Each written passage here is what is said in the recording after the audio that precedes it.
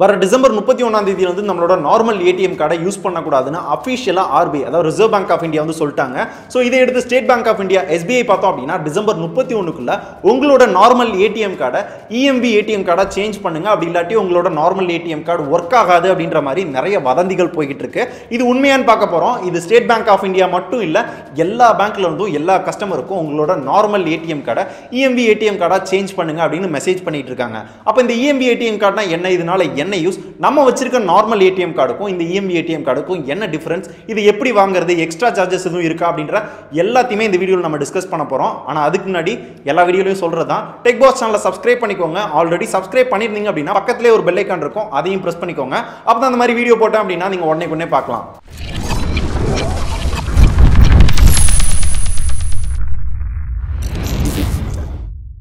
இந்த வீடியோக்குள்ள போறதுக்கு முன்னாடி ஒரே ஒரு விஷயம் சொல்லிக்கிறேன். ஏடிஎம் கார்டு அப்படின்றது எல்லார்ட்டையுமே இருக்கும். ஏடிஎம் கார்டு இந்த மாதிரி சேஞ்ச் ஆக போகுது அப்படின்னு இந்த வீடியோ ஃபுல்லா பார்த்து நீங்க தெரிஞ்சுக்குவீங்க. ஆனா இதே மாதிரி தெரியாம நிறைய பேர் இருக்காங்க.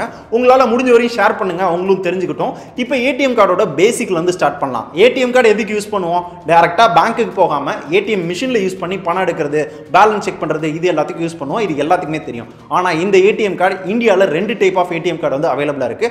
ஒன்னு வந்து மேக்னெட்டிக் ஸ்ட்ரிப் இருக்கு ATM card. So magnetic strip அப்படின்னா உங்க ஏடிஎம் பின்னாடி இந்த மாதிரி கருப்பு கலர்ல இருக்கும், இதை வந்து மேக்னெட்டிக் ஸ்ட்ரிப் அப்படின்னு சொல்லுவாங்க. இதுல நம்மளோட அக்கௌண்ட் டீடைல் எல்லாமே வந்து லோட் பண்ணி வச்சிருப்பாங்க. ஸோ அதனால தான் ஈஸியா வந்து பணம் எடுக்க முடியுது.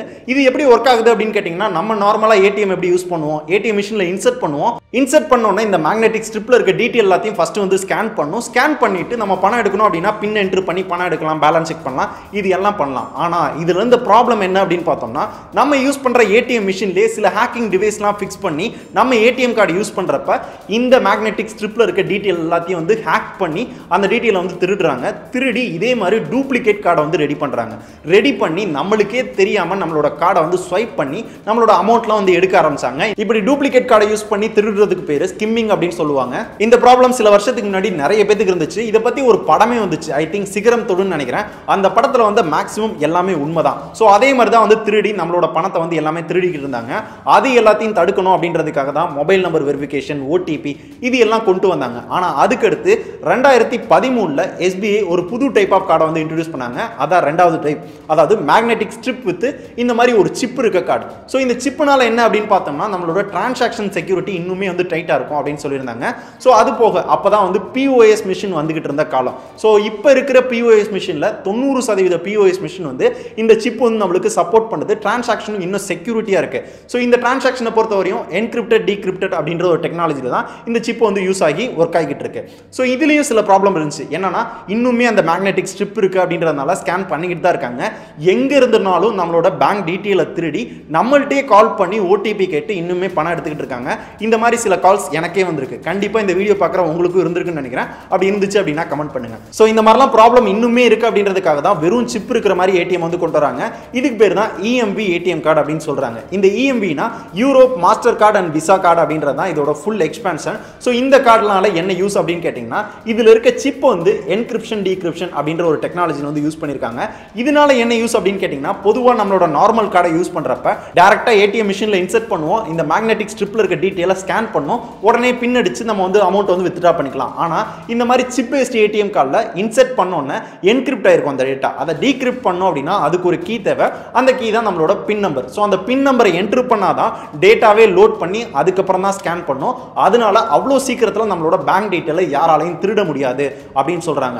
தென் இந்த EMV கார்டுல இருக்க இன்னொரு அட்வான்டேஜ் என்னன்னா, இந்த கார்டை டூப்ளிகேட் பண்ண முடியாதுன்னு சொல்றாங்க. ஏன்னா டேட்டாவே திருட முடியாது, அவ்வளோ செக்யூரா இருக்கும். ஸோ அப்போ வந்து டூப்ளிகேட்டும் பண்ண முடியாது அப்படின்றதான் இதோட கான்செப்ட். அதுக்காக தான் இப்போ 2019 வந்து எல்லாருமே இந்த மாதிரி EMV கார்டு வெறும் சிப் பேஸ் பண்ண ஏடிஎம் கார்டை யூஸ் பண்ணுங்க அப்படின்னு சொல்றாங்க. உங்களோட நார்மல் ஏடிஎம் கார்டை டிசம்பர் 31ல இருந்து யூஸ் பண்ணாதீங்க அப்படின்னு ஆர்பிஐ அஃபிஷியலா சொல்லியிருக்காங்க. இதை எடுத்து ஸ்டேட் பேங்க் ஆஃப் இந்தியா உங்களோட நார்மல் ஏடிஎம் கார்டை EMV ஏடிஎம் கார்டை மாத்திக்கோங்க அப்படின்னு சொல்றாங்க. இது மாதிரி எல்லா பேங்க்ல வந்து சொல்லிக்கிட்டு இருக்காங்க. ஆனா எஸ்பிஐல மட்டும் உங்களோட நார்மல் ஏடிஎம் கார்டை EMV ஏடிஎம் கார்டை மாத்தாட்டி உங்களோட பழைய ஏடிஎம் கார்டு ஒர்க் ஆகாது அப்படின்ற மாதிரி பல பொருளிகள் போயிட்டு இருக்கு. ஸோ அந்த மாதிரி எதுவுமே அஃபிஷியலா எஸ்பிஐ சொல்லல. ஸோ ஜஸ்ட் சேஞ்ச் பண்ணிக்கோங்க செக்யூரிட்டி ரீசனுக்காக அப்படின்னு சொல்லிக்கிட்டு இருக்காங்க. ஸோ மிச்சப்படி உங்களோட பழைய ஏடிஎம் கார்டு ஒர்க் ஆகாது அது இதுன்னு எதுவுமே இப்போ வரையும் அஃபிஷியலா சொல்லல. ஸோ உங்களோட பழைய ஏடிஎம் கார்டை யூஸ் பண்ணிக்கலாம். இதை எப்படி சேஞ்ச் பண்றது அப்படின்னு கேட்டீங்கன்னா, உங்களோட பேங்க், அதாவது உங்களுக்கு என்ன பேங்க்ல அக்கௌண்ட் இருக்கோ அந்த பேங்க்குக்கு போங்க. உங்களோட ஏடிஎம் கார்டு கார்டு வித் ஒரு ஐடி ப்ரூஃபோட போங்க. போயிட்டு இந்த மாதிரி EMV ATM கார்டை சேஞ்ச் பண்ணணும் அப்படின்னு சொன்னீங்க அப்படின்னா ஒரு ஃபார்ம் கொடுப்பாங்க.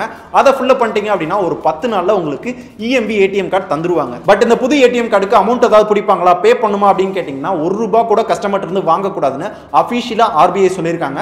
ஸோ நீங்க ₹1 கூட கொடுக்க தேவையில்ல. உங்களோட பழைய ATM கார்டை கொடுத்துட்டு ஜஸ்ட் ஐடி வெரிஃபை பண்ணிட்டு நீங்க புது ATM கார்டுக்கு அப்ளை பண்ணிக்கலாம். ஃப்ரீயாவே வந்துடும். ஸோ பொதுவாக ஒரு நார்மல் ATM கார்டு கிரியேட் பண்றதுக்கு ₹5 இருந்து ₹10 ஆகும். இந்த மாதிரி சிப் பேஸ்ட் ATM கார்டை மட்டும் கிரியேட் பண்றதுக்கு ₹40 இருந்து ₹50 ஆகும். இருந்தாலுமே நம்ம கஸ்டமர்ட்ட ₹1 கூட வாங்கக்கூடாது அப்படின்னு RBI அஃபிஷியலா சொல்லியிருக்காங்க. ஓகே, இப்போ இந்த EMV ATM கார்டுனா என்ன, இதனால என்ன யூஸ், என்னோட பழைய ATM கார்டை எதுக்காக சேஞ்ச் பண்ண சொல்றாங்க, இதை எப்படி வாங்குறது அப்படின்ற எல்லாத்தையும் பார்த்துட்டோம். இப்போ இந்த EMV ATM கார்டை நான் புதுசா அப்ளை பண்ணா பே பண்ணுமான்னு கேட்டீங்கன்னா பே பண்ணணும். ஏன்னா இது ஒரு புது ATM கார்டு அப்படின்றதுனால. ஸோ ஒவ்வொரு பேங்க்கும் ஒவ்வொரு அமௌண்ட் இருக்கும். அது என்னன்றதை உங்களோட பேங்க்ல விசாரிச்சுக்கோங்க. அது போக என்னோட பழைய ATM கார்டு தொலைஞ்சு போச்சு, இந்த EMV ATM கார்டை நான் ஃப்ரீயா அப்ளை பண்ணலாமான்னு கேட்டீங்கன்னா பண்ண முடியாது. பழைய ATM கார்டுக்கான ஃபைனை கட்டுங்க. கட்டிட்டு அதுக்கப்புறம் புது ATM கார்டு அப்ளை பண்ணுங்க. அதுக்கும் தனியா பே பண்ணணும் அப்படின்றத நினைக்கிறேன். ஸோ உங்க பேங்க்ல விசாரிச்சுக்கோங்க. ஸோ இப்போ இந்த EMV ATM கார்டுனா என்ன அப்படின்றத பத்தி ஃபுல் டீடைல் தெரிஞ்சிருச்சுன்னு நினைக்கிறேன். ஸோ உங்களால முடிஞ்ச வரையும் உங்களோட பழைய ATM கார்டை சேஞ்ச் பண்ணிட்டு இந்த மாதிரி EMV ATM கார்டை மாத்திக்கோங்க. ஸோ மாத்தல அப்படின்னா என்னோட பழைய ATM கார்டு வந்து டீஆக்டிவேட் ஆயிருமா, ஏதாவது ப்ராப்ளம் இருக்கா அப்படின்னு கேட்டீங்கன்னா இப்போ வரையும் எந்த பேங்க்ல இருந்தும் அஃபிஷியலா உங்களோட பழைய ATM கார்டு ஒர்க் ஆகாது அப்படின்னு சொல்லல. ஸோ அப்படி இருந்துச்சு அப்படின்னா நம்மளோட சோஷியல் மீடியா இதில் வந்து அப்டேட் பண்ணுறேன், அதில் ஃபாலோ பண்ணிக்கோங்க. ஸோ இப்போ வரையும் அந்த மாதிரி அஃபிஷியல் இன்ஃபர்மேஷன் கிடையாது, நிறைய பொருளிகள் தான் போயிட்டு இருக்கு. ஸோ இதனால தான் ரிசர்வ் பேங்க் ஆஃப் இந்தியா உங்களோட செக்யூரிட்டி ரீசனுக்காக பழைய ATM கார்டை டிசம்பர் 31 வந்து யூஸ் பண்ணாதீங்க அப்படின்னு சொல்றாங்க. ஸோ எல்லா பேங்க் சைட்ல வந்து உங்களோட நார்மல் ATM கார்டை EMV ATM கார்டை சேஞ்ச் பண்ணிக்கோங்க அப்படின்னு சொல்றாங்க. ஸோ உங்களுக்கு வேணும் அப்படின்னா சேஞ்ச் பண்ணிக்கோங்க. ஆனால் இதில் ஒரு ப்ராப்ளம் இருக்கு. என்னன்னா இந்தியாவில் இருக்க 50% ATM மிஷின் வந்து வெறும் சிப் இருக்கிற ATM கார்டு வந்து சப்போர்ட் பண்ணாது. ஸோ அப்புறம் எதுக்கு வெறும் சிப் இருக்கிற ATM சேஞ்ச் பண்ண சொல்றாங்கன்னு தெரியல. ஸோ அப்படி சேஞ்ச் பண்ணாங்க அப்படின்னா மிஷினையும் சேஞ்ச் பண்ணணும் அப்படின்றது என்னோட கருத்து. ஃபர்ஸ்ட் மிஷினை சேஞ்ச் பண்ணுங்க, அப்புறம் ATM சேஞ்ச் பண்ணுங்க அப்படின்னு நான் சொல்றேன். ஸோ உங்களுக்கும் தோணுச்சு அப்படின்னா கீழே கமெண்ட்ஸ்ல சொல்லுங்க. ஏன்னா நான் திடீர்னு போயிட்டு நான் ஏதாவது ATM மிஷினில் யூஸ் பண்றப்ப இந்த கார்டு சப்போர்ட் பண்ணாது அப்படின்னு சொன்னாங்க அப்படின்னா கொஞ்சம் கடுப்பாக தான் செய்யும். ஸோ இந்த மாதிரி இஷ்யூக்கள்லாம் இருக்கு அப்படின்றதையும் உங்களுக்கு நான் தெரிவிச்சுக்கிறேன். ஸோ இதை பத்தி உங்களுக்கு என்ன தோணுது அப்படின்றத கமெண்ட்ஸ்ல சொல்லுங்க. இப்படி சேஞ்ச் பண்ணிட்டா செக்யூரிட்டி இம்ப்ரூவ் ஆகுமா, என்ன தோணுனாலும் கீழே கமெண்ட் பண்ணுங்க, நான் தெரிஞ்சுக்கிறேன். இந்த வீடியோ கண்டிப்பாக உங்களுக்கு யூஸ்ஃபுல்லாக இருந்திருக்கும், அதனால லைக் பண்ணியிருப்பீங்க. ஆனால் முடிஞ்ச அளவு ஷேர் பண்ணுங்க. இந்த விஷயம் இன்னும் நிறைய பேருக்கு தெரியல. ஸோ முடிஞ்ச அளவு ஷேர் பண்ணிக்கோங்க. ஸோ இதே மாதிரி ஒரு யூஸ்ஃபுல்லான இன்ஃபர்மேஷனோட அடுத்த வீடியோவில் பார்க்கலாம். நன்றி.